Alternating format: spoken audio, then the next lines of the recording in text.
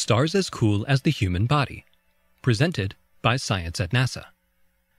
Stars are supposed to be hot stuff, but would you believe astronomers have just discovered a class of stars as cool as, well, as cool as you are? They're called white dwarfs. A NASA space telescope named WISE made the discovery. WISE is short for Wide Field Infrared Survey Explorer. It's an infrared observatory whose recently concluded mission was to scan the heavens at wavelengths the human eye cannot see. WISE recently found 6 incredibly cool stars less than 40 light-years from Earth. One of these white dwarfs, WISE 1828+2650, is the record holder for stellar cool, with an estimated atmospheric temperature less than 80 degrees Fahrenheit, or 25 degrees Celsius. WISE 1828+2650 is a room temperature star.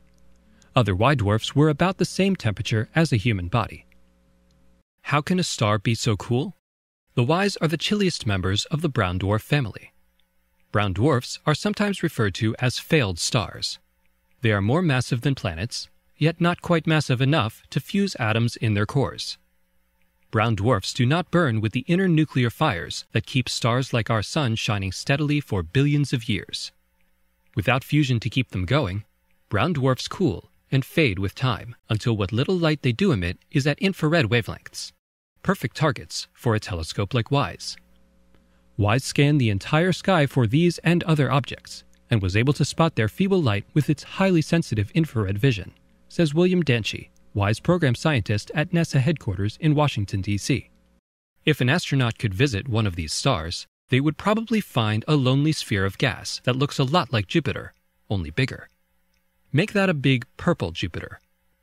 Researchers suspect that molecules in the atmosphere of white dwarfs give the stars a purple or magenta color. No one knows for sure, though, because WISE can only see these faint stars as distant pinpricks of infrared light. Future space travelers might consider visiting white dwarfs for a closer look. At a distance of less than 40 light-years, these stars are relatively nearby.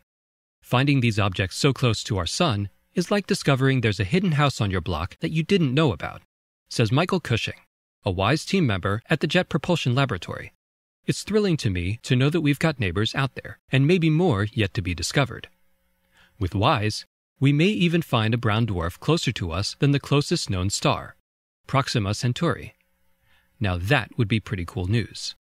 For more information about stars, hot and cold, visit science.nasa.gov.